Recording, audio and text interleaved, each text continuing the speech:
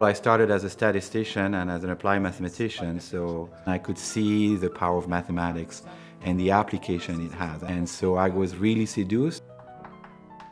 My name is Emmanuel Candès, and I am an applied mathematician. What does a statistician do? We tease signals and noise apart, and so that's my basic training. So compressed sensing is a discovery that you can acquire signals of interest from far fewer measurements that you thought were necessary. The magnetic resonance imaging is this kind of wonderful imaging modality that lets you image internal tissues within your body non-invasively. But the problem is it takes a long time to acquire a scan. And so what researchers wanted to do was to think about how we can get high-quality imaging, but much more rapidly. And that poses us challenges because all of a sudden, there's a lot of missing data. We applied an algorithm, and the reconstructions were good.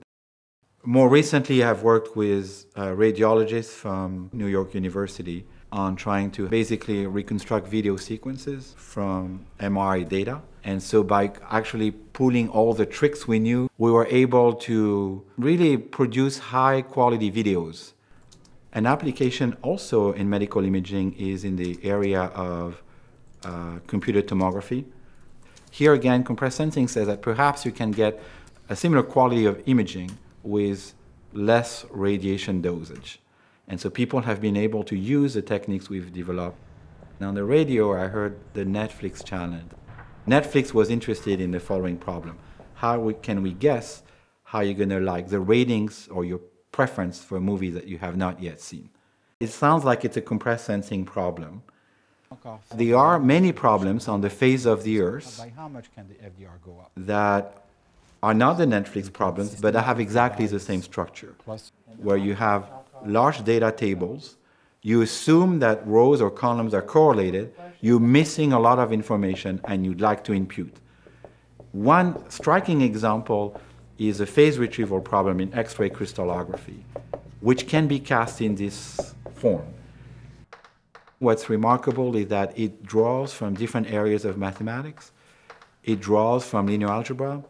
It draws from convex optimization and optimization in general. It draws from geometry. It draws from probability theory. It draws from many different fields, and that's by putting all these sub-areas of knowledge together that you arrive at a comprehensive theory that is useful and that lets you do more.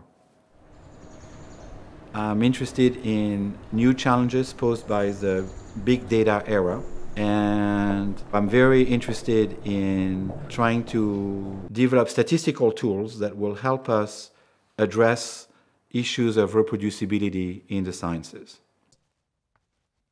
I'm very grateful that the fellowship recognizes me, but a lot of my work has been done in collaboration with students. There were so many great people before me.